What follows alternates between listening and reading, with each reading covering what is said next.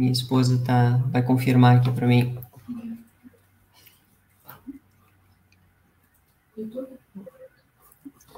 Sim, eu estou aqui também no YouTube, estou vendo também. Tá vendo? Já entramos, então? Não, ainda não. Ainda não? Ele tem um atraso um pouquinho. Sim. Agora sim. Agora sim? Ótimo. Bom. Well, we are all set to start then. So I wanna say good morning, everyone. Thank you for joining our event. This is the 5th talk of the International Seminar Series in Ecology, hosted by the Graduate Program in Ecology of the Federal University of Rio Grande do Sul. Questions from our audience can be posted in the chat box on YouTube during or after the talk, so that Professor Jordano can address them at the end of his talk. And questions can be either in Portuguese, English, Spanish, or Portuñol. So let me welcome Professor Pedro Jordano, who is a research professor at the Estación Biológica Doñana of the Spanish Council for Scientific Research. Pedro's research focuses on the study of biodiversity from both ecological and evolutionary perspectives, and he is interested in how ecological interactions shape complex ecological systems, especially mutualisms and among plants and seed dispersers and pollinators. Pedro's main research addresses this fascinating theme and includes tools from field ecology, molecular genetics, and theoretical ecology. And probably you are all aware, but Pedro is one of the main scientists leading studies on mutualisms and interaction networks. He has published over 250 papers, which were cited over 30,000 times. That is to say how deeply honored I am to have you here today, Pedro. And on behalf of the program, I want to thank you very, very much for kindly accepting our invitation. And when you want to go? Muito obrigado, Jeff. É prazer, é uma honra para mim o convite da pós-graduação da Universidade Federal do Rio Grande do Sul e também do Instituto de Biociências. É realmente um privilégio para mim poder dar a palestra, é uma honra. Eu vou deixar meu portunhol e vou trocar para meu Spanglish para o conteúdo da palestra. Vou iniciar compartilhar aqui. So thank you very much. Also to all the people that are attending the conference, the seminar. It's really a great pleasure to be here. So thank you very much, Jeff. So today what I want to do for you is just to give a very general overview, talking about very different aspects of ecological interactions. Broadly speaking, ecological interactions are extremely diverse in natural ecosystems, and they are an important component of biodiversity. So after all, I'll be talking today about biodiversity, but a different type of biodiversity to the one that you may have in mind, because I'm going to talk about the other side of biodiversity, not the species themselves, but the interaction. So actually the interaction. So I'll be talking about biodiversity's interactome, and I'll define what I mean by that later on, and how we are understanding and mapping the ecological functions that are embedded in highly complex networks of ecological interactions among species on Earth. So in the first part of the talk, I'll give you a very broad overview, a highly summarized overview of our research in the last 20 years, emphasizing the main aspects of, I think it's okay, I'm sharing okay, okay. The main aspects of our research on networks and in trying to explain quite briefly what we mean about those networks of interaction. So how this important component of biodiversity can be assessed and studied. And then in the second part, I'll be focusing on interaction webs and ecological functions. How are we mapping the ecological functions that we represent in different links in those complex networks? So one thing, Jeff, I think I have a problem with the sharing of the screen that is a bit delayed. Yeah, on YouTube, it will show a little later. There is a delay, but everyone is seeing your screen. Okay, perfect.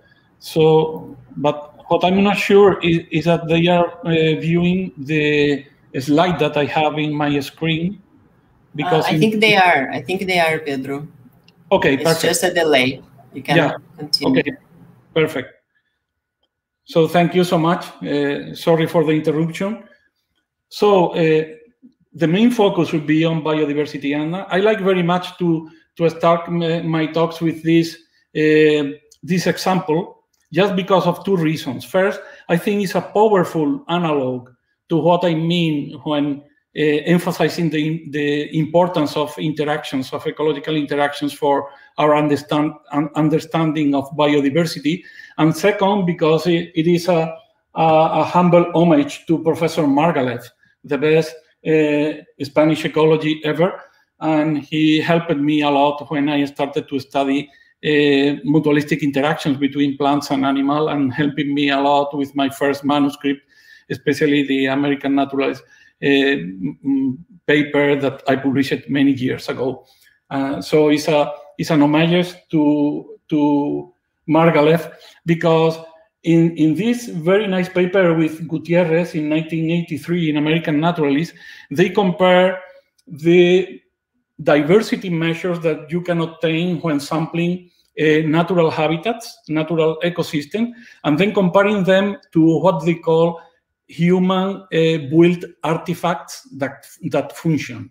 For instance, they took a mechano set, like this small jeep here. They dismantled the set and then counted the number of parts. It's a set that has 270 pieces of 38 different types, and then they inventoried the diversity of pieces that are integrating this set.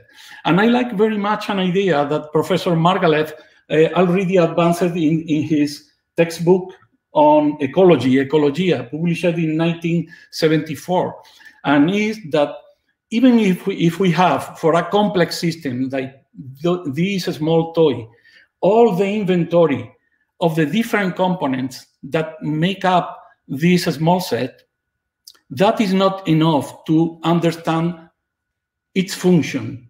So it is highly improbable that if we randomly connect all those elements here, sampling them at random, we will end up finishing with a functional set like this one. We need a subtle ingredient to understand the function of those complex systems. And that ingredient is simply how the different elements are connected. What are the relationship among them? So we have some components that may interact with many different pieces, like those small screws here, and then others that are quite unique, like the tires or the gas depot, that only interact with one piece.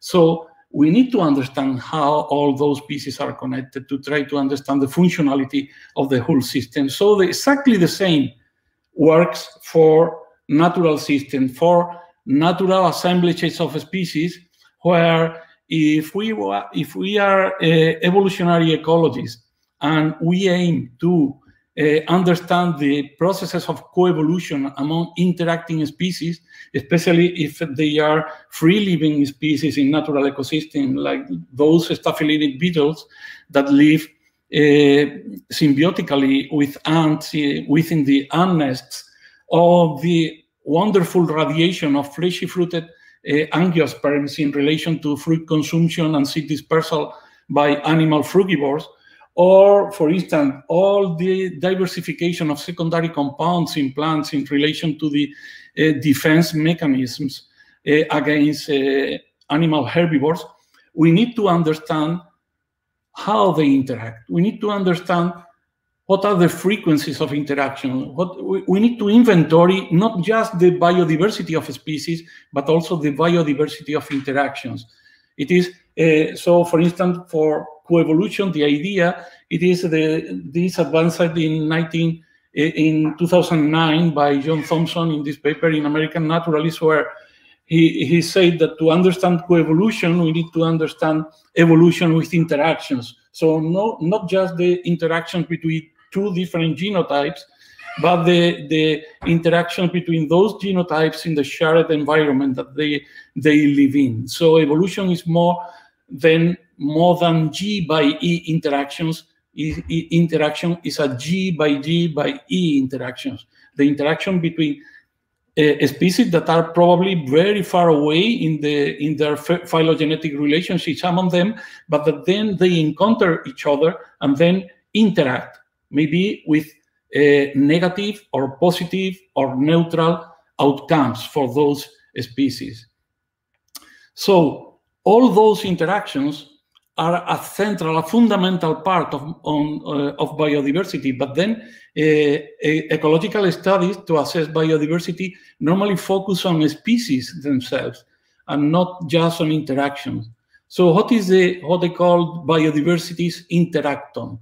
Is a central property of a complex system. So interactomes are a basic component, a basic piece of complex systems. And biodiversity itself is a complex system, and biodiversity's interactome is a whole suite of ecological interactions that take place on Earth, among all living species on Earth. We have also extinct interactions that would be those interactions that went extinct when a species become extinct. But we'll talk about the extinction of interactions later in the talk. So interactions are just encounters, interspecific encounters among species.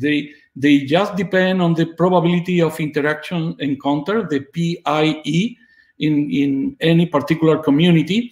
And usually we summarize the encounters between species.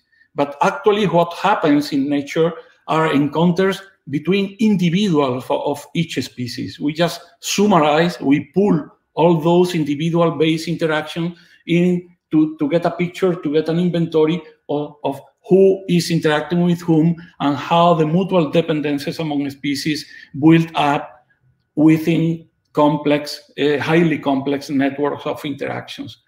And then the complexity of any interactome that we can assess, for instance, in a particular ecosystem, in a particular locality, in a particular habitat, can be quite complex.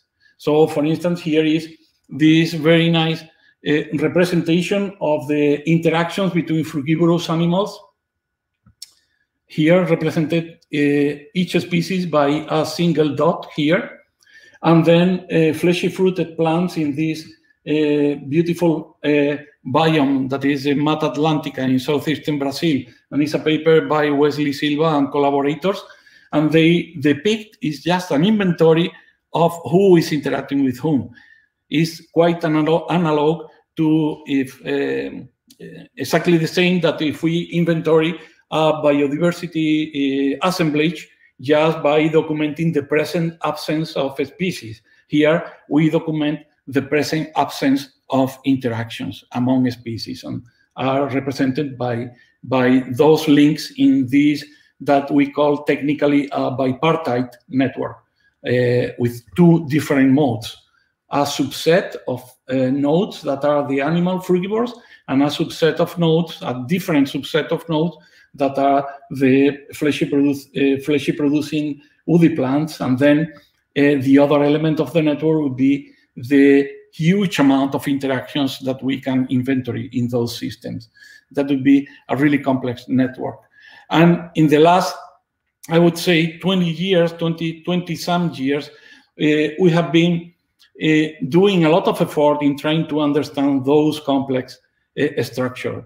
We try to develop methodologies to characterize the topology, the structure, the patterns that we can analyze when we assess those interactions among sets of, let's say here, different animal species interacting with different plant species. In any type of interaction, mutualistic, antagonistic, competitive, facilitative, symbiotic, and so on. Commensalism, any type of interaction can be represented as a graph that represents how the different species, the different nodes of the graph are linked together through interactions. And we may have different descriptors like degree distribution, like interaction asymmetry, nestedness, modularity, and other different type of statistics that help us to understand the topology and structures of network. So basically, network ecology helps us in three main ways. The first one is that if your objective is to understand complexity, you need first to visualize the complexity. And in the slide before, we visualized the tremendous complexity of the plant-frugivore interactions in the Atlantic forest. You need to visualize the complexity. Second, you need to analyze the complexity. You need to be able to develop descriptive tools to describe the topology and structure of that complexity. And third, you need modeling tools to compare the observed empirical structure with null models so that you can test expectations about your hypothesis of why are the distribution distributed, the interactions distributed in the way that they are in the natural habitat. And the main results of those last, I would say, 20-some years of research on complex interaction networks in ecological systems are that there are some generalized macroscopic properties. What I call generalized macroscopic properties. What I mean by that is that independently on the type of interaction that you are studying, whether it is a plant-herbivore antagonistic interactions or a plant-pollinator interactions or an interaction of ants defending plants or a cleaning relationship between those crustacean species like this one here, cleaning the fish in the reef, in the coral reefs, or plant-frugivore mutualistic interactions, or competitive, and so on, there are generalized patterns. There are patterns that we observe repeatedly, consistently, irrespective of the type of interaction and the biome, the biographic area where we study that interaction. Those properties are basically summarized here. We have a specific degree distribution. We have a specific frequency distribution of the number of interactions per species. Those are largely non-random patterns of variation in the number of interactions per species. Second, we have generalized weak links. If we observe interactions, we are observing weak interactions. Interactions are in general weak. It is extremely difficult to record, to register a very strong mutualistic interaction, a very strong antagonistic interaction. Only we record that for interactions that have very high specificity of interaction, sometimes in some host-parasite interactions or some endosymbiotic interactions. There is a strong and pervasive and highly generalized interaction asymmetry. You depend a lot on me. I don't depend very much on you. This is what we found repeatedly in different communities, irrespective of the biographic area or the type of interaction. The dependences, the mutual dependences among the partners, species interacting in a pairwise interactions are strongly asymmetric. I depend a lot on you. You don't depend very much on me. Weak interactions, strongly asymmetric interactions as also other structural properties that I'm not going to explore in detail today because of lack of time. So, for instance, in the last years, together with Jordi Vasconte and Jens Olesen, we have been doing a tremendous effort in trying to to develop and to bring concepts and conceptual tools and conceptual frameworks from the areas of mathematical topology and statistical mechanics in physics and topology in mathematics to try to understand our ecological networks. So we have been using those type of bipartite graphs where we represent the interactions among a set of plant species, and we make an inventory of their interactions of those species with the animals that are dependent on them, and how those plant species are dependent on the animals that feed on their fruits.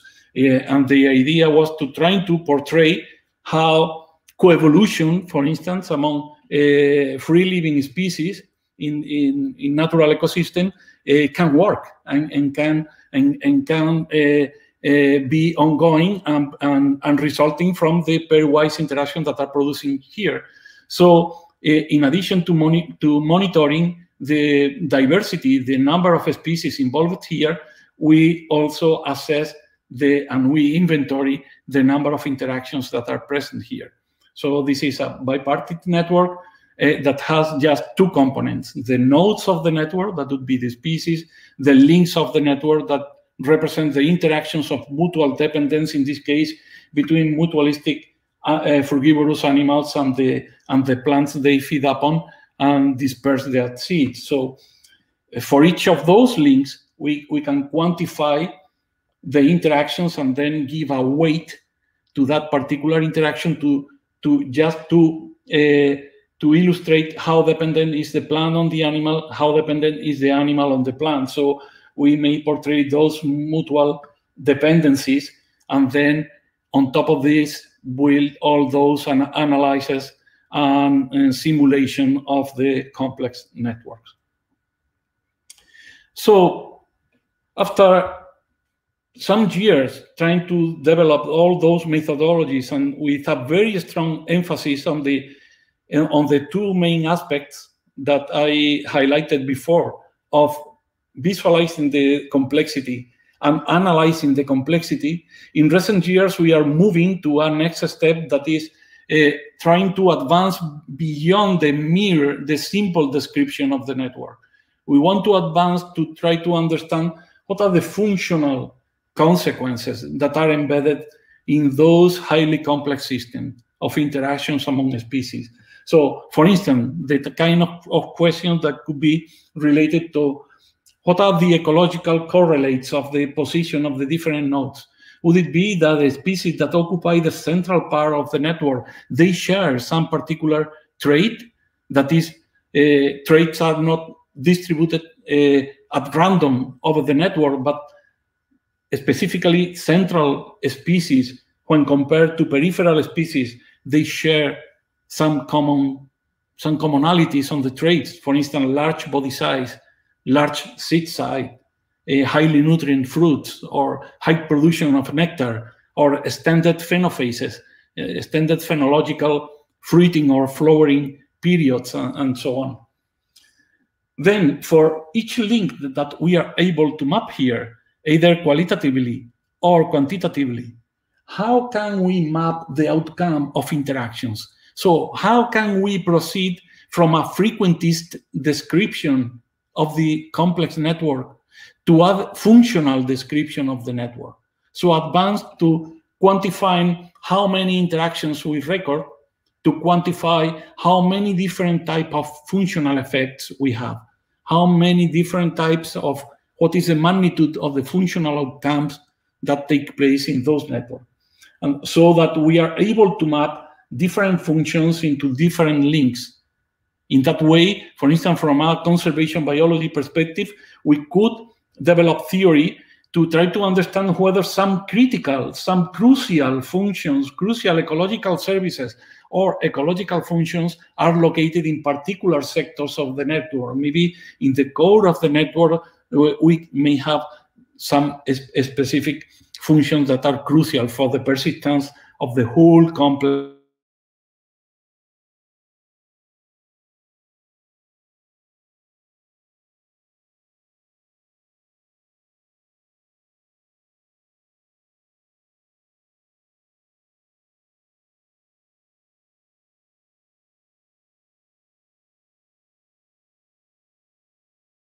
into those links, into those thin wires that we have been seeing in the network, and explore those functional outcomes of the interactions.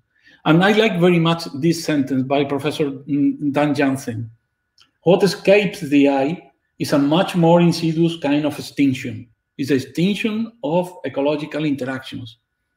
So when we assess biodiversity, we also, what we see, for instance, in the media, are news about extinction of a species or news about that a new species had been discovered.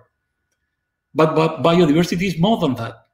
We have interactions among species. The whole architecture of biodiversity, that is a complex network, that is the biodiversity's interactome, is based on the survival and the resilience of those links among species. So Dan Jansen's point is very important. Why? Because some interactions can be extinct well before the partner species are extinct. So imagine a tropical forest fragment is a small fragment that has been in a deforested area, and a small fragment persists there. And maybe we go there to make a biodiversity inventory. We heard a toucan there, or we heard some howler monkeys, or we record the tracks of a tapir. But those animals would be in such a low abundance that even if they are not yet locally extinct in this habitat, they are functionally extinct. So we find what we call the empty forest syndrome. Is that syndrome where you go to the field, you go to the forest, you see a forest that is apparently functioning, the plants are reproducing, producing flowers, producing fruits. Some frugivores go there and are consuming the fruits and dispersing the seeds, but the whole system is not functioning. And it's not functioning because interactions got extinct. So what happens in those networks when we lose crucial effects, like, for instance, in plant-pollinator interactions, the dispersal of pollen close to the plants in Gaetonogamus grosses, or far away from the plant, emphasizing outcross pollen transfer between different individual plants that could be crucial. For instance, if the species are, the tree or the shrub species are dioecious, or what are the interactions that are limiting fruit set? Can fruit set be limited because of a lack of interactions there in a particular habitat? Or for instance, if we look to seed dispersal, we have also extremely important functions, ecological service that help the natural regeneration cycle of the plants to survive and to reproduce. Is in situ dispersal for the recruitment process, or dispersal very far away for colonization, or for instance, for the plant responses to climate change, that we need. Some plant species will need to expand their range limits and their geographic range of distribution very far away, and they'll need those services of long-distance dispersal. How can we assess that in our analysis of networks, and then trying to map beyond the frequentist description of the network that we do when we compare, for instance, among different individual plants here as green rectangles, interacting with individual frugivorous animals here in the red rectangles. We can just evaluate the number, the visitation frequency, but also if we have some study trying to assess a particular ecological service, like the probability that an individual fruit eaten by a particular frugivore will be dispersed, the seed will be dispersed very far away from the plant. That would be a kind of ecological function that we can incorporate in our measure of mutual dependence. We have a mutual dependence here, a quantitative mutual dependence here, d sub ij, that we can multiply by the probability that an individual outcome of a single interaction results in a particular ecological service. So there are some ways that we can approach the mapping of those ecological interactions in those highly diversified systems. How that will help us enormously in conservation biology efforts. For instance, in those cases where the mutualistic interactions or any type of interactions could be so tight that the disappearance of a single species could result in the extinction of the whole set of species that are dependent upon them. Let me put an example of our work together with Néstor Pérez Méndez and Alfredo Valido in the Canary Islands here in Spain, where we studied the seed dispersal of this narrow endemic species that is Neochamaelea pulverulenta in the family Rutaceae. And this species is exclusively dispersed by the giant frugivorous lizards in the Canary Islands, in the genus Galotia. There is a tremendous radiation of Galotia species in Canary Islands in historic times, and they are very important frugivores on the island. So the interactions is quite peculiar because Neochamaelea is exclusively dispersed by the giant lizards, yet the giant lizard, the fruits are not consumed by frugivorous birds or by frugivorous mammals, just by the giant lizards. And then the Galotia lizards, we have inventoried for them a consumption of up to 84 species in the Canary Islands archipelago. So we are studying what are the consequences of the defaunation, of the loss of the very large giant lizards. Let me explain this with a bit more detail. So those are the Canary Islands here to the west of the coast of Morocco, around 2,000 kilometers south from Spain. They are true islands. They are oceanic islands of volcanic origin. And Neochamaelea pulverulenta is strictly distributed in the 3 central islands in the archipelago, in La Gomera, in Tenerife, in Gran Canaria. Very interestingly, the radiation of the lizard, of the giant lizard in the islands, is non-random. So almost 2,500 years ago, the first humans, the Aborigines, the Guanche people, arrived to the island. And they started consuming lizards and preying upon other mammals and birds and bird eggs and many different food resources on the island. So a situation that was also worsened almost 500 years ago when the first Occidental people from Europe arrived in the island. They introduced cats and rats and other exotic species, also consumed the large lizards, so that the largest lizard species that were found in the 3 central islands, in the 3 central islands in Gran Canaria, in Tenerife and La Gomera, become extinct. So we have fossils of Galotia goliath, for instance, in Tenerife and in La Gomera, but they disappeared almost not more than 3,000 years ago.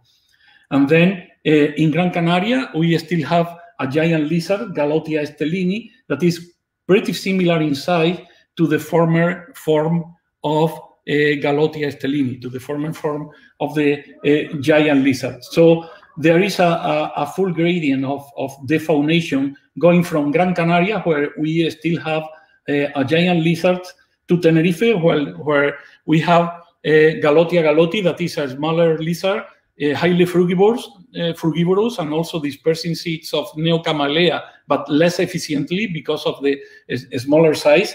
And then Galotia cesaris in La Gomera, that is almost strictly insectivorous and doesn't consume the fruits at all, or does that sporadically because the small size of Galotia cesaris is unable to handle the very large fruit of Neochamaelea.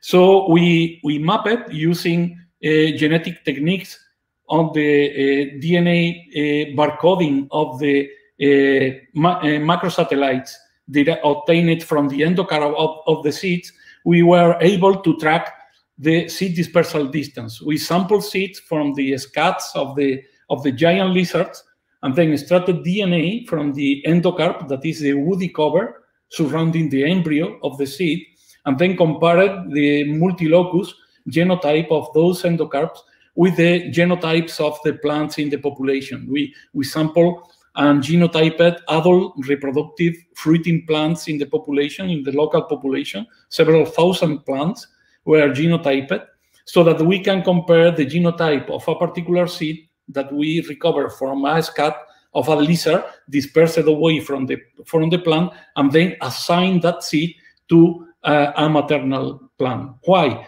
Because the multilocus genotype of the endocarp is identical to the multilocus genotype, microsatellite genotype obtained from DNA sample from the leaf of the adult plants. They are maternal tissue, they are both maternal tissue, and the genotypes are exact. So it's a direct matching of the two genotypes, and that enables us to obtain the probability density functions for seed dispersal distances in the 3 defaunation scenarios. What happens?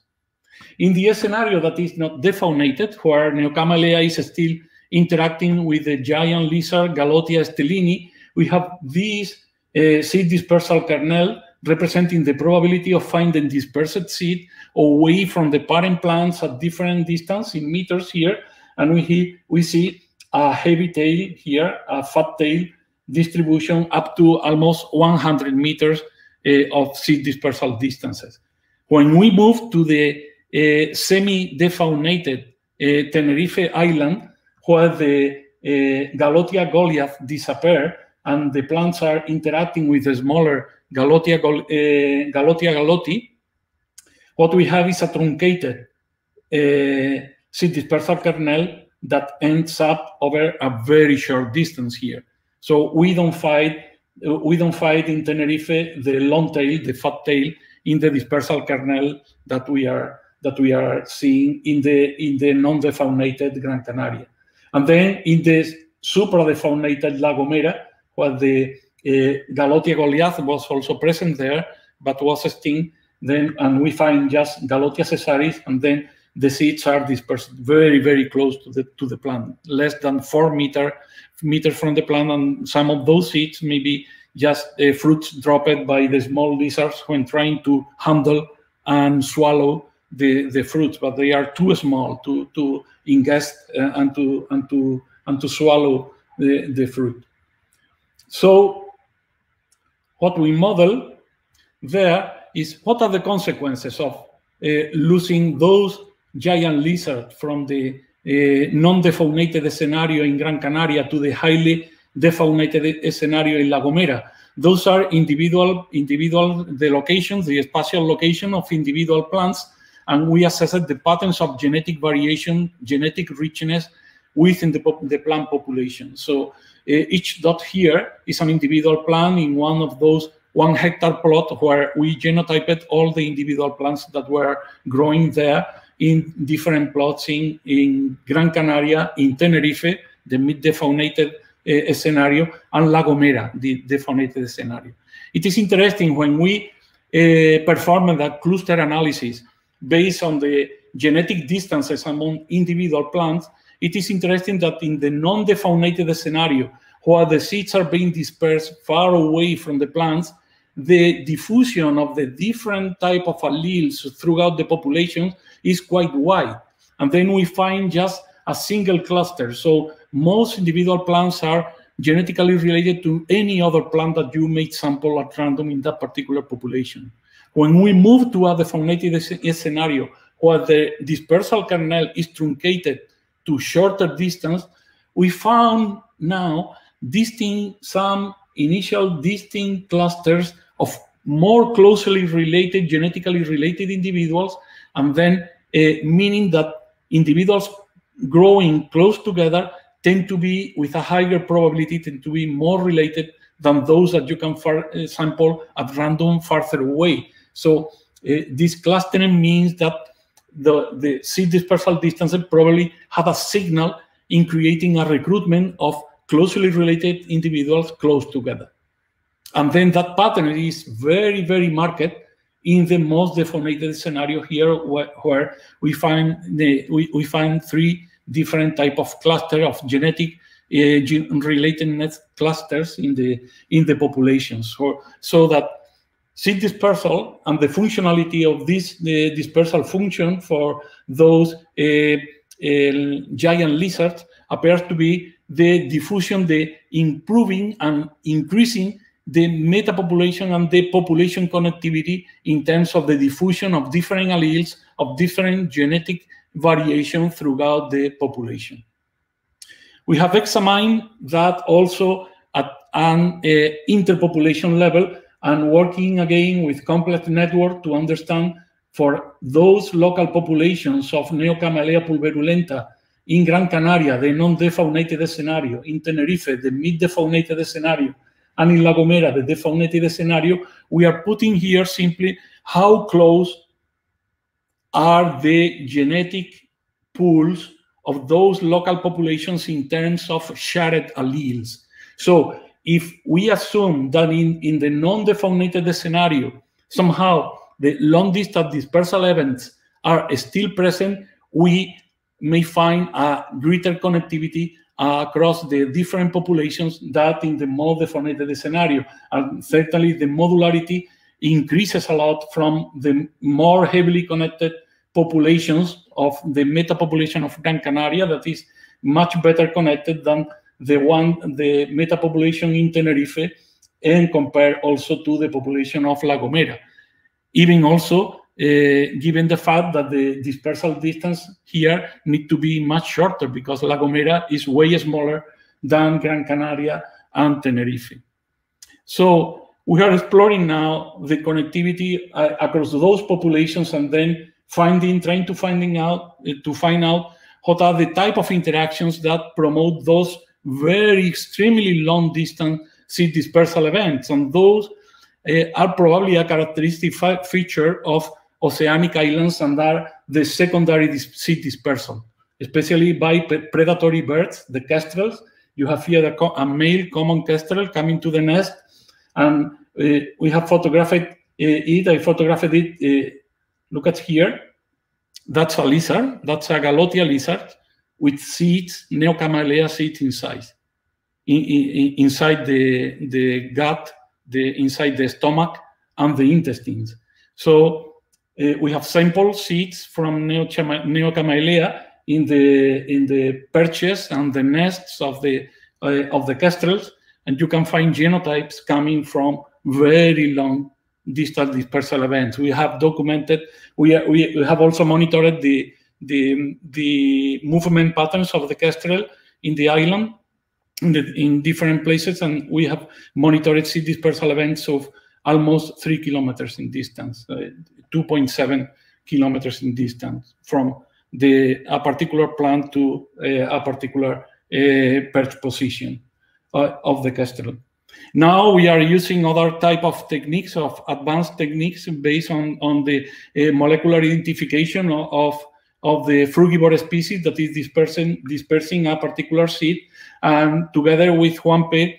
González Baro and Juan Mi Arroyo, we have been using DNA barcoding techniques to try to recover DNA from the surface of the scats or regurgitated seeds of the frugivores, and then identify a sequence of the cytochrome genes with the barcode, with the DNA barcode library, the barcode of life library, to try to individually assess the frugivore that has been dispersing a particular set of seeds that contributing a particular seed dispersal events in a given area. So we have been working in this scenario. Is a highly fragmented woodland habitat in lowland Spain, and we have been studying the recruitment patterns and the seed dispersal patterns from this shrubland fragment to those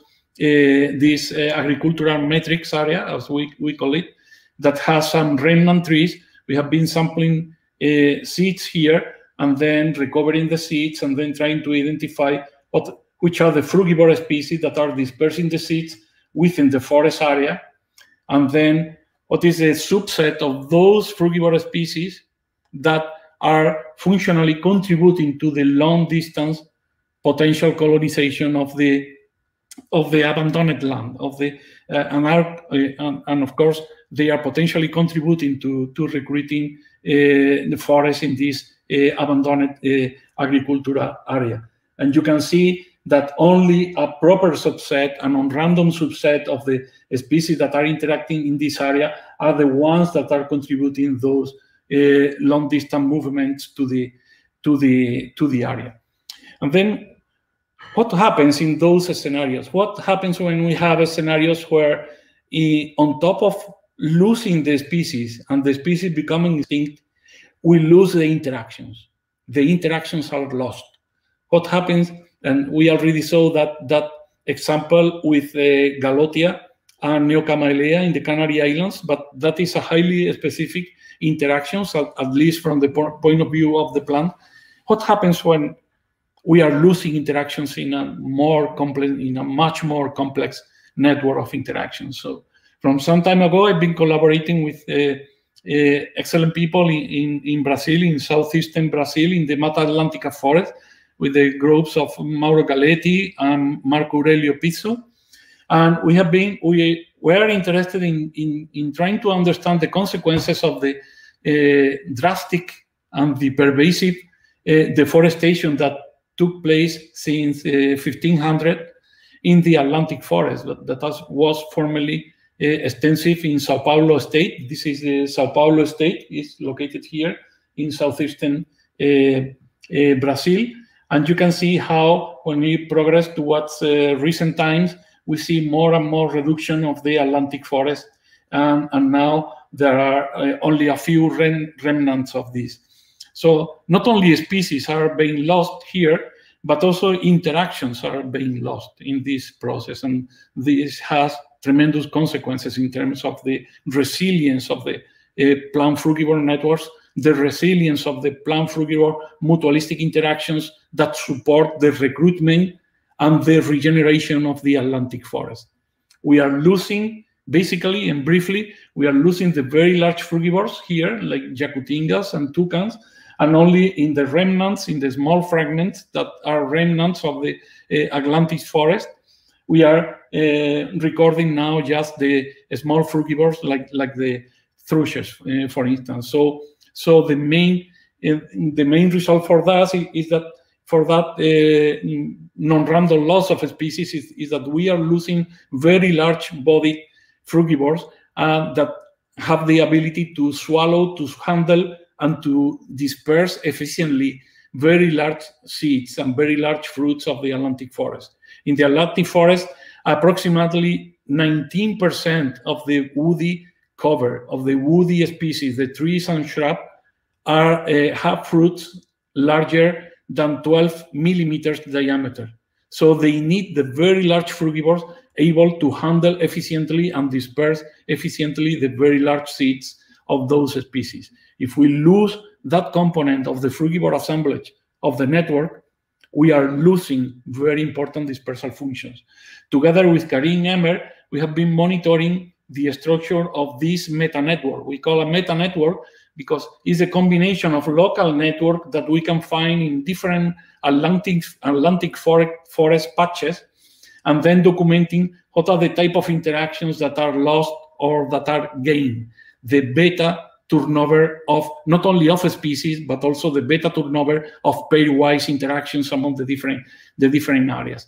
And you can see here in those small representations the type of interaction we are talking about. An interaction between a large frugivorous birds and very large fruits, an interaction between a small frugivorous bird and large fruit, large frugivorous birds and small fruits, or small frugivorous birds and small fruits.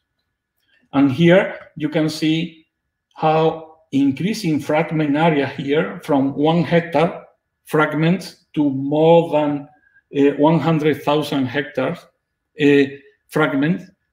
What is the cumulative gain gain of different type of pairwise interactions. So this is the overall frequency of interactions that we find now in that meta network in the whole area. So most interactions are between small birds and small fruited species.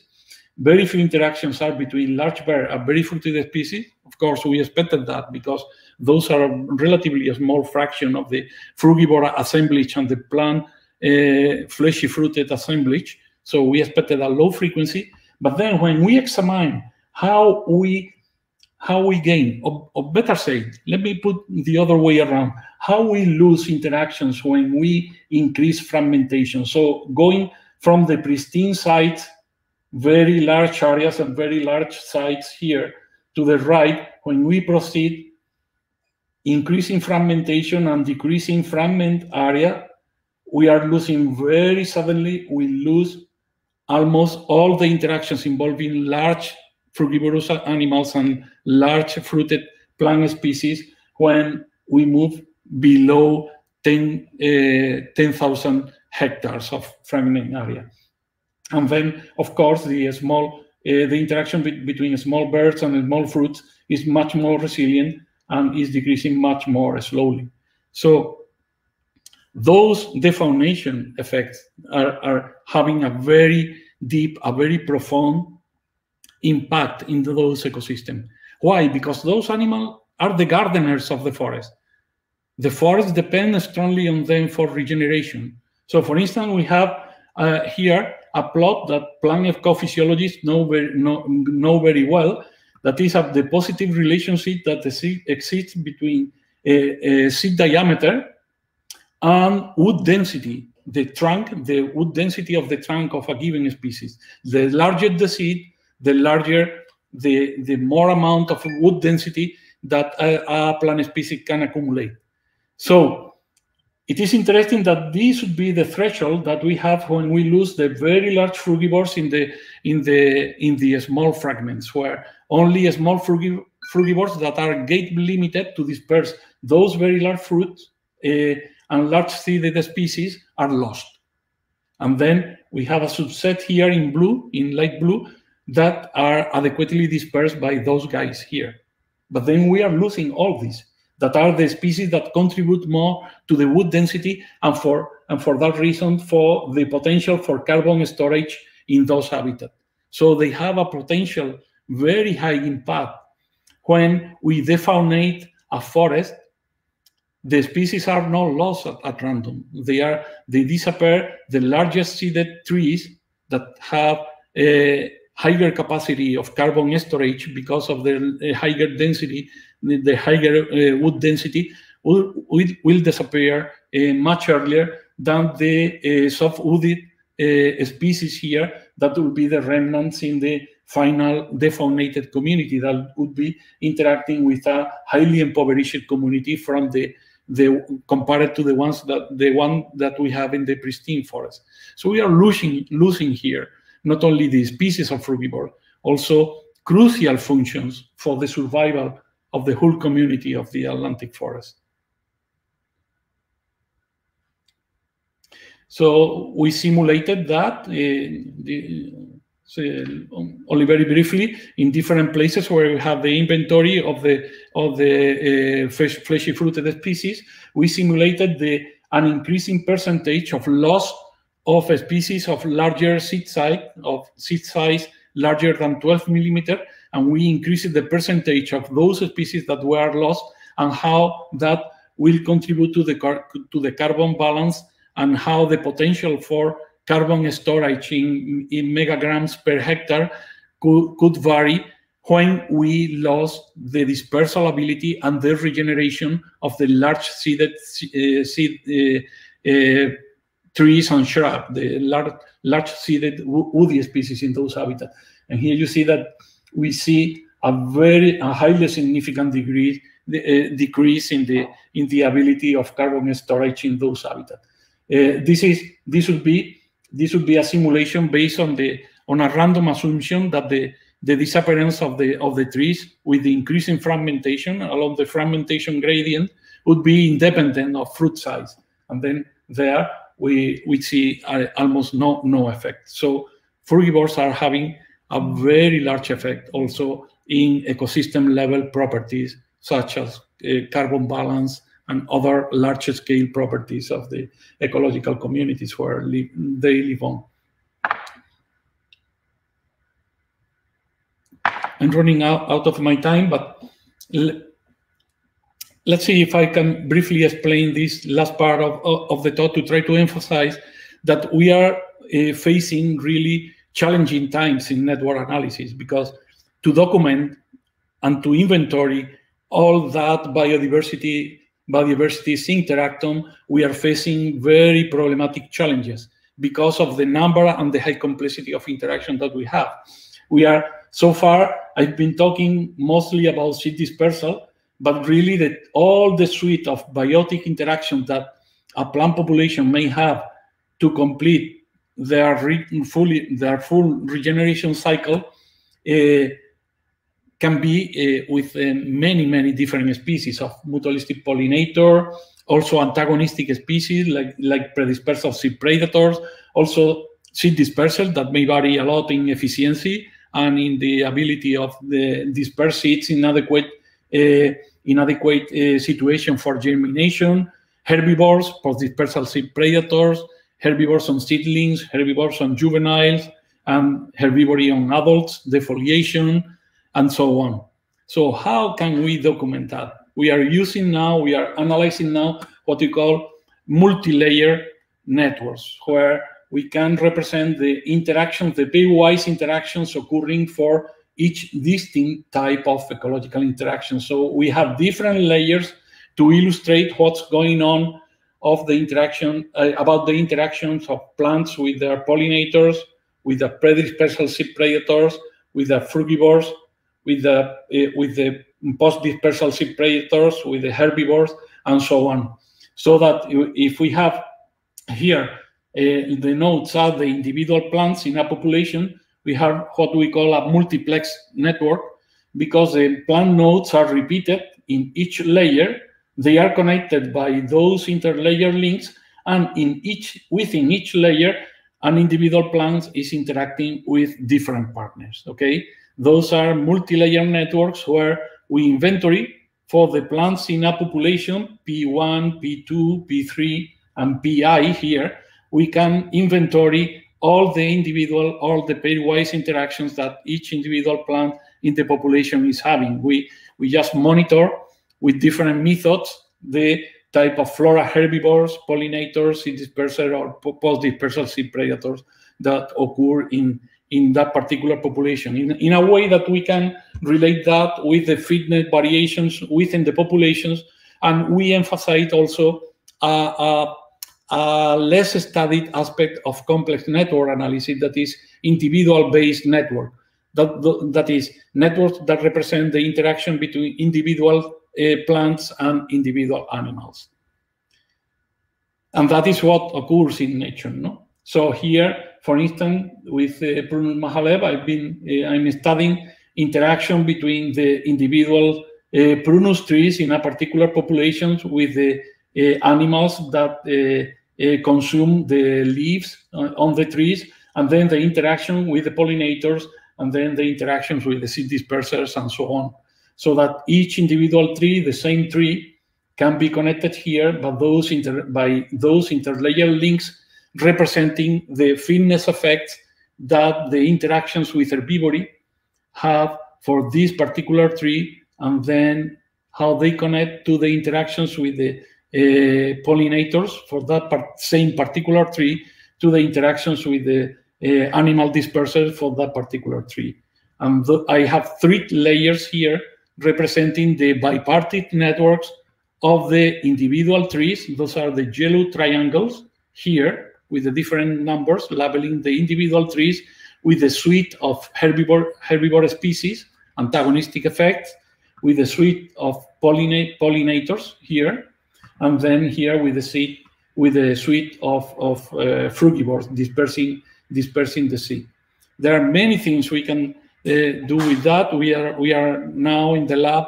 We are studying several systems here. This is just a toy example built with previous studies here in southeastern Spain, in Cazorla Mountains, with Prunus Mahalev, where I inventoried the herbivory, pollination, and seed dispersal, all the interactions with the different animals consuming leaves, pollinating the trees, and dispersing the seeds for those individual trees here. And you can see there are a lot of species here. And then what I'm interested in looking at what are the main drivers of the complexity and the structural properties of those multi-layer networks. How the individual trees build, so to speak, build their individual interactions with the whole suite of animal species that have in either of those herbivorous or pollinator or seed dispersal assemblages. So this is a main goal. Those are some preliminary reports. Here we have just a simple modularity analysis where we see here the different tree individuals in that particular population. Those are photographs of individuals in those different modules, and you see that we can identify subsets of the trees in a given population that are interacting not just with a subset of the pollinators or with a subset of the frugivores or with a subset of the herbivores, but with a subset of combination of pollinator, herbivores, and frugivores.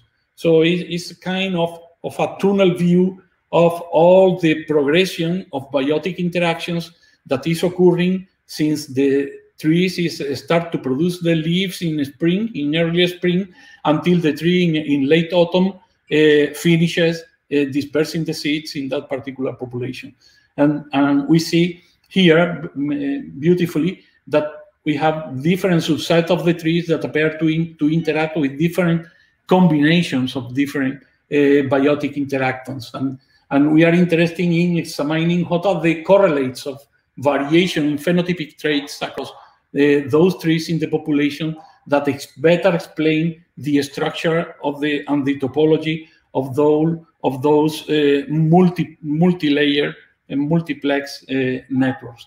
So, for instance, we have here the position of the trees in those networks that could be characterized, for instance, by the multi-layer eigenvector centrality. The dots here would be the trees, and the multi-layer eigenvector centrality will be proportional to the centrality of that particular tree individual in the whole suite of interactions with all those antagonistic and mutualistic animals.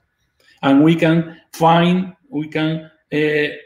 some interesting correlates. For instance, there is a positive association that it was totally unexpected for me at the start of the study between the number of seed dispersal, the fruit removal and seed dispersal success of the individual trees, and the eigenvector centrality of that particular individual. So it appears that individuals that are more central, not just in the interactions with the frugivores in the seed dispersal stage, but also are quite central during pollination, and also quite central in the network, in the antagonistic network with the herbivores, are those trees that finally have highest fitness in the population. Or here, for instance, we can characterize the node strength. So what are the summed contribution of a particular tree to quantitative interactions with all the partners that we are characterizing in that particular population? And then we see here quite clearly what is the role of tree size. So it appears that large trees in the populations are quite important because they tend to concentrate quantitatively most of the support of those network of interactions. We are losing in present-day communities because of deforestation, because of selective logging. We are losing the giant trees in the population, and the largest trees in the population are extremely important in supporting the whole biodiversity of biotic interactions in those populations.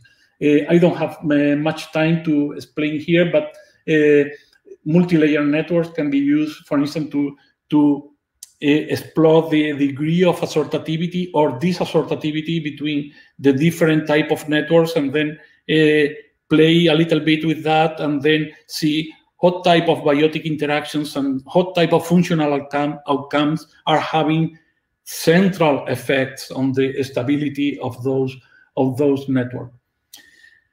This is really challenging. And from a conservation biology perspective, it is quite problematic. Why? Because we are trying to understand highly complex systems.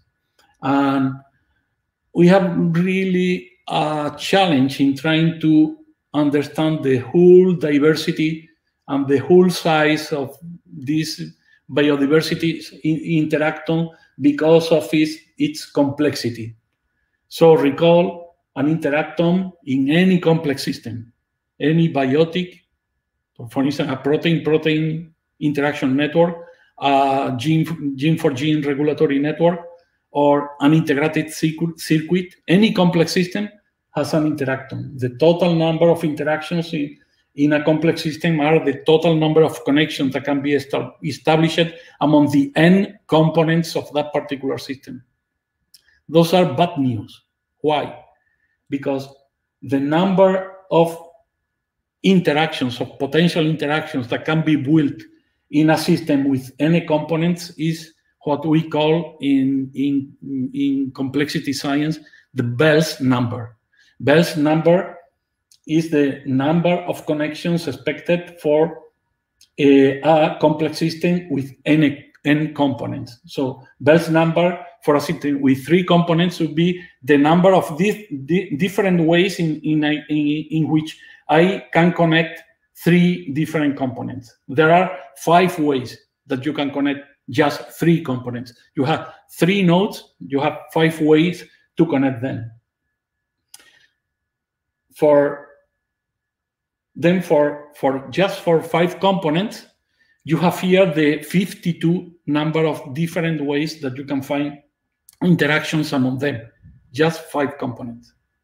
For 10 components, there are more than 100,000 ways to connect that. So ecological system that we can explore at a community level, or even at a regional level, or a biome level, for instance, for the biome of the Atlantic forest in Brazil. How many different components do we have there? Plants, pollinators, seed dispersers, frugivores, herbivores, mycorrhizae, fungi, and so on. How many components? Depending on the geographical scale, we could reach maybe 1 million. Then we face, when trying to characterize the complexity of those interactions, we face what the people working in complex systems, like this paper of Koch in Science, shows is the complexity break.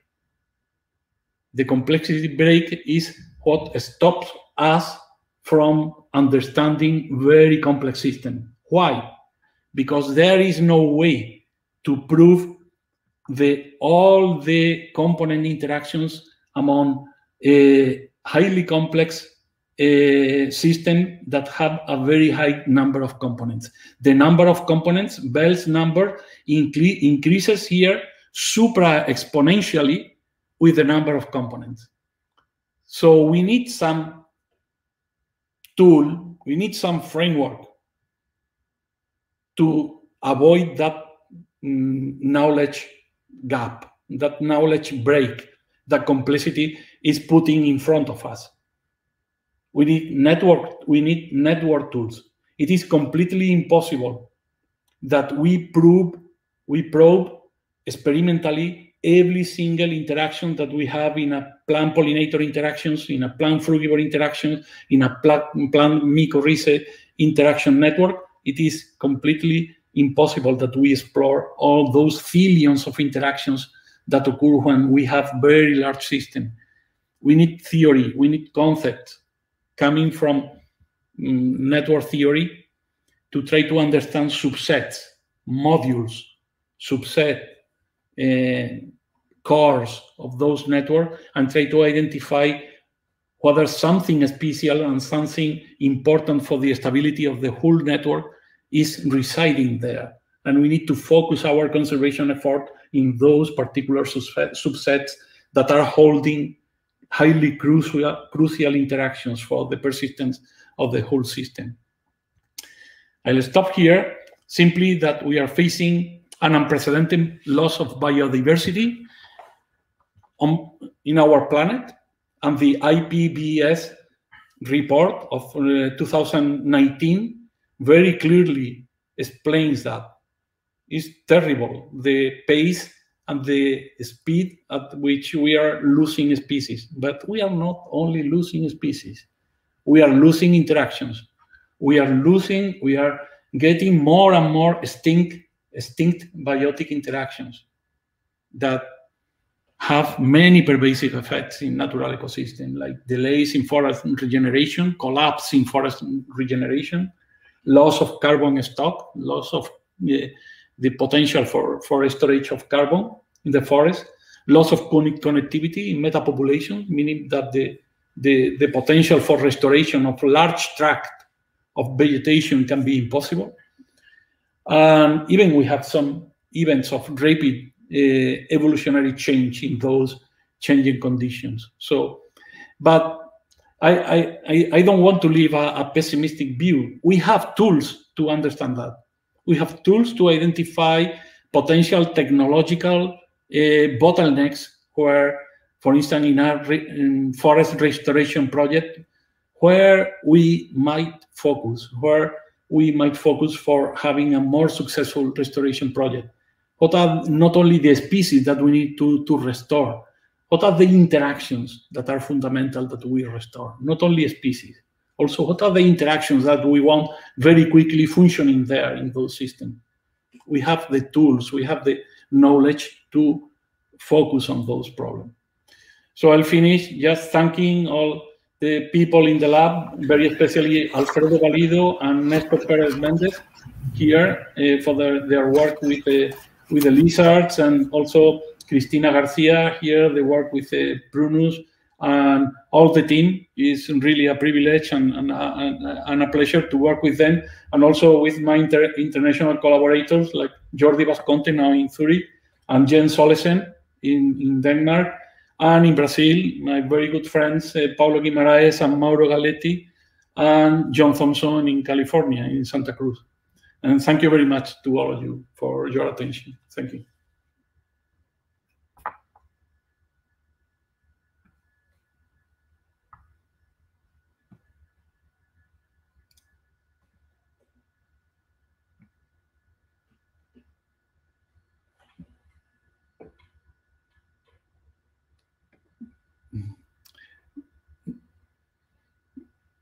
I'm not hearing you, Jeff, sorry. Oh, yeah. Oh, no. Now it's okay. Now you're hearing, right? Yeah, perfect. Thank you. So, yeah, sorry about that. Yeah. I was saying that it's always humbling here about your studies and how much we learn about ecology and how we can find smart ways to use network tools to advance ecology and conservation. And I think it's a great review of what are networks, what are the structural patterns that emerge, but also the impacts of deforestation, defaunation, fragmentation on seed dispersal and other important ecosystem functions. And it's really, really cool. So we have many people here congratulating as well and thanking you for the amazing talk. Thank you. We have a comment from someone, I think you know who are. Paulo Guimarães. The usual suspects. He says that's amazing, the long dispersal distances modulated by predators. And we have a question from Juliana Cordeiro. She says, around the year 2000, studies on bipartite networks increased rapidly and analytical tools were quickly developed as well. It looks like the same is not occurring for multiplex networks. Do you agree and has any insights on that? Yeah, of course, I totally agree with you, Juliana. And specifically, we are having problems in developing analytical ways to handle multi-layer but bipartite networks. So most of the efforts so far with analytical methods for for multi-layer networks come from the sociology, from sociological sciences, and they put a lot of emphasis on unipartite networks of personal interactions or interactions in corporations or transfer of funds among banks and all that. So we have less developed analytical tools for multi-layer bipartite networks. But we are working with that, and there are ways also to circumvent those problems. So I foresee a very nice future for those different approaches, and certainly network ecology, I think that will be crucial in many different types of approaches that we can take to understand biological questions and ecological problems. Thank you, Pedro. We have another question from Tiago Fernandez. Could we see already any short time community response on the size of seeds after the loss of large dispersal agents? Yeah, of course. There are two types of. If I understood well your question, Tiago, you mean changes at the community level, and at the community level there are two types of changes. One is the type of merely resulting from merely filtering out a subset of a species that is non-random relative to the range seed size distribution in the original community. So we are losing the large seeded species. We are getting communities of small seeded species that are not only small seeded species, but also are soft woody species with much lower carbon storage capacity and blah, blah, blah. And probably also they differ a lot also in the ability to rebuild the network of interactions with mycorrhizae in the ecosystem, but I don't know anyone that is exploring that. But certainly that filtering out of the large seeded species is resulting in a totally different community, a totally different physiognomy of the forest, a totally different community in terms of plant species composition. And then the second effect is that I think that you are thinking also in that particular effect is the actual evolutionary change in seed size resulting from the suppression of the facilitative effect that the large frugivores have when they are able to disperse the very large seed. So if you are a large fruited plants and you are losing your main large-bodied frugivores, then you are experiencing a very strong natural selection pressure to decrease fruit size, so that your seeds will be dispersed by smaller and smaller frugivores that are left in the smaller and smaller forest fragment. That's the way it functions. And together with Mauro Galetti and other extraordinary colleagues in Brazil, we have been documenting that rapid change. For instance, in a keystone species in southeastern Brazil, that is the Euterpedulis, the Palmito jussara. The jussara is severely decreasing seed size, in seed mass and fruit size in the defaunated areas. We found a trend for a lower seed mass in Palmito. And my gut feeling, my guess, is that is only occurring. It's not only occurring for Palmito jussara.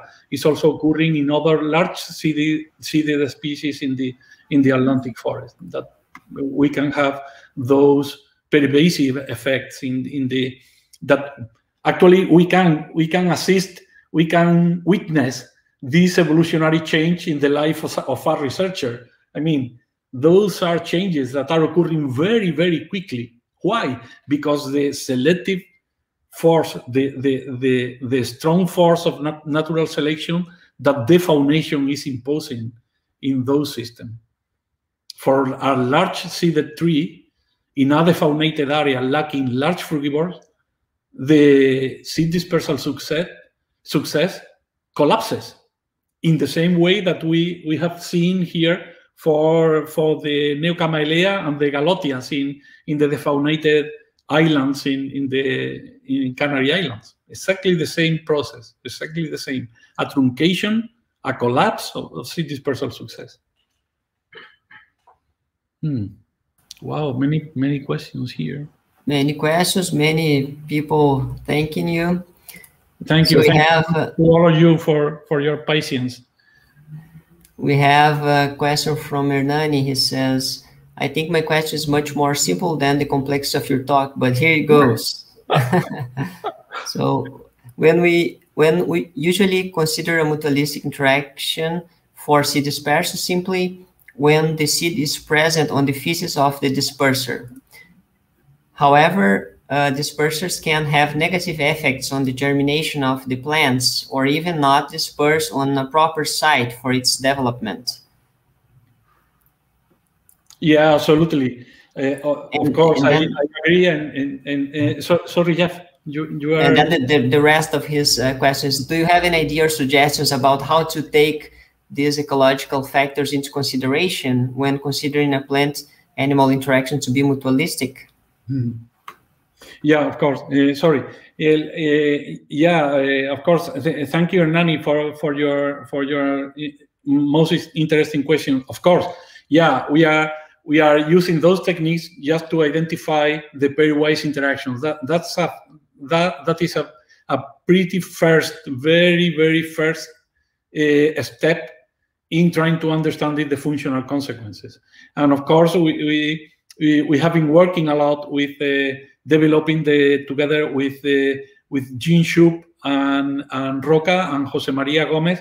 We have been working a lot in trying to develop a framework for seed dispersal effectiveness, where we incorporate both the quantitative and the qualitative effects that characterize the outcome of an interaction between a frugivorous species and a plant species. And that is for what you are mentioning, and that takes into account many other variables. But first of all, you need to visualize and to understand the complexity of those interactions. And for that, you need the very basic item of knowing with high precision who is eating whom and who is depending on whom and who is interacting with who. And after that, you can overlay other different types of approaches that focus on what you mentioned, of course. But I totally agree. We have a question from Jason Gladich. In the multilayer networks, do you think it would be possible to track changes in higher layer networks due to perturbations in lower level networks? For example, an introduction of new herbivore or loss of a pollinator may change frugivorous interactions. Absolutely. Thank you, Jason. That's a very good point. And a very good suggestion. I think that the way to proceed with that, I'm sorry that I haven't thought very much about that problem, only briefly, and I think that a lot of potential lies in the use of null models and null modeling approaches. I mean, when you incorporate, you have an observed network, a multi-layer network, and then you can incorporate a change, incorporate a disturbance in any part of those network, any type of disturbances affecting the interlayer links, any type of disturbances affecting the within layer links in a single layer at a time, in multiple layers each time, in a variable fractions of each layer. I think that we can use this type of null model approaches to try to understand and to test hypotheses. So the fundamental question here is, what is the biological questions that you are asking for the multi-layer framework? Let's say it's question A. Okay, then under the situation for A, we have this multi-layer topology, this multi-layer structure. Then what happens when we put a disturbance in any component of that multi-layer architecture. And those type of disturbances can be very easily propagated throughout the whole multi-layer structure, I think. But I need to think much more on that. But it's a very good point. Thank you. We have a question from Kate Maya. Is the individual multi-layer Prunus network, is any of the layers a better representation of plant centrality for the whole multi-layer? If one layer is more related to the whole multi-layer centrality, that's clue of which interactions should be monitored to favor multiple layers. Absolutely. Thank you very much, Kate. That's a very clever suggestion and very good questions, and great to see you here. By the way, yeah, absolutely. So one thing that there are several metrics in multi-layer networks that you can develop, for instance, to assess multi-layer centrality, and there is a relatively simple way to partition that centrality across the different layers. So in terms of what would be the contribution to the centrality of a species of the ways that the species interact in that particular layer. And then for each layer, there are also the descriptors for the whole layer centrality, the whole layer contribution to the multi-layer centrality. So you can play with that, of course. And then, yes, I agree that once that you have those type of statistics, those types of algorithms, those types of indicators, you can develop those that are more biologically meaningful for assessing that question that you pose, that is very important. How can we identify the particular subsets, the particular sections of a given network so that we can take more care, or we can function, we can focus more specifically our limited resources for restoration, for management purposes, and all that. I think that would be crucial with complex systems like those. If we are not able urgently to develop those type of diagnostic tools, will be completely lost in terms of our potential success to successfully restore functional ecosystem. I think that's a very serious challenge that we are facing now. Very good question. We have a final question. Tiago Fernandez asks, are there practical restoration projects that focus on ecological interactions? Would it be necessary political actions to make sure restoration is more usual? That's a very crucial aspect, Tiago. Thank you.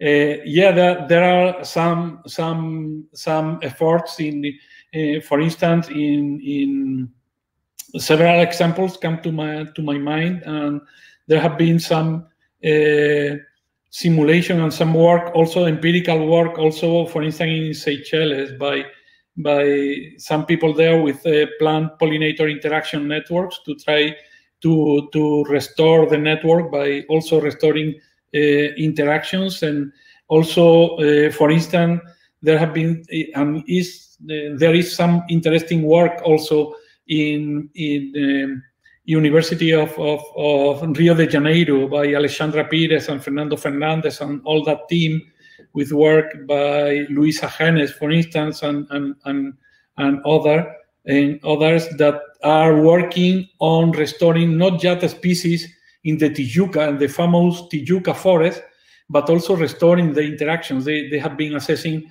how the reintroduction of the agoutis there, of the cutillas, or the howler monkeys, how that is contributing to the restoring the seed dispersal functions for some focus species.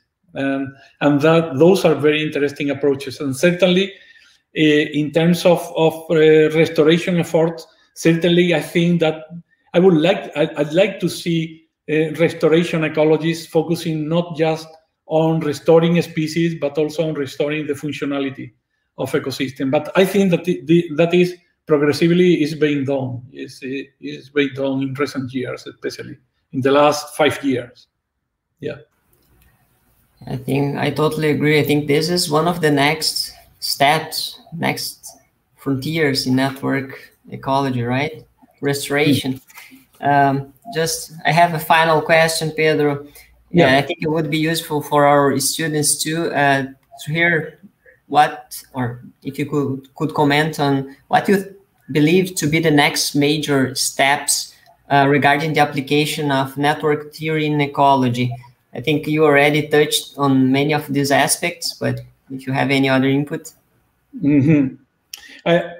Well, that's a very interesting question, and as I said briefly, I think there is a quite vigorous community of researchers now working on plant-animal interactions quite broadly, not only mutualistic interactions, not only plant frugivore interactions or plant pollinator interactions, but even more broadly. There are several challenges there. I've been posing. To me, one of the most interesting now that I'm focusing my research to that is the issue of complexity. How can we deal with ecological complexity?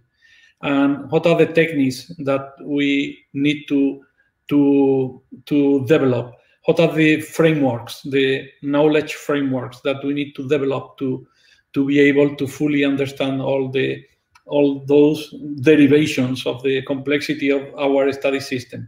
And in terms of ecological networks, well, I see that further advances and major advances can come from those approaches that assume multi-layering or multiplexing of the networks, because they appear to be, at least in other areas, for instance, in public transportation, in public transport, and also in urban studies, in urban architecture, in urban design, they are being quite useful for asking new questions. So when we recognize the ability of systems that are quite complex by themselves, like plant-pollinator interactions are extremely complex, and you have another layer of complexity with plant mycorrhizae interactions, and then you have a framework that allows you to connect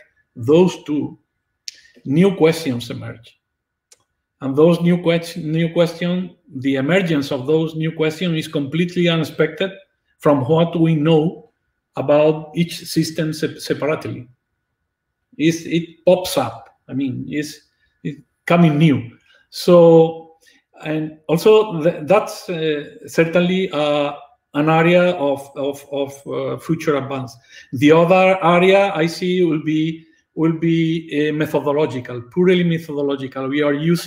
I've been telling a lot about DNA barcoding analysis, but also now we are seeing new developments in large-scale monitoring of biodiversity with drones, with remote sensing, with camera traps, very sophisticated camera traps, with audio moths, with large-scale monitoring of soil communities, below-ground soil communities. I mean, those techniques will allow us to pose questions that have a much larger scale, a much broader scale than the questions that we are now focusing. So probably those would be very useful for addressing some interesting questions about the macroecology of networks. So we have a very solid theory of what we call the biogeography of species. And I'd like very much to see a strong theory of the biogeography of interactions. So yes, yeah. So there are many interesting questions, of course. Thank you for the summary, Pedro. So I just want to mention briefly that our next seminar will be given by Dr. Adrienne Esquivel-Muelbert at August 5th at 10 a.m. in this channel too. So we'll keep you posted on the social media. And Pedro, once again, on behalf of the program, graduate program in ecology, I want to thank you very, very much for accepting our invitation. It's really a pleasure to have you here and learn from you. And I'm sure our students are really benefiting from your knowledge. And I hope people, this talk will be posted or be on YouTube for a long time, so people will benefit from this in there too. Any final words, Pedro? Well, thank you very much, Jeff. For me, it has been a pleasure, and not only a pleasure, also a real privilege to have sometimes to talk about our research here, and also have this great discussion and getting those very interesting points and suggestions and questions, and it's always a privilege. Thank you. Thanks ever so much for inviting me to the seminar series, and I look forward to see you in person very soon. So, me too. The privilege is ours. Thank you so much, Pedro. Thank you.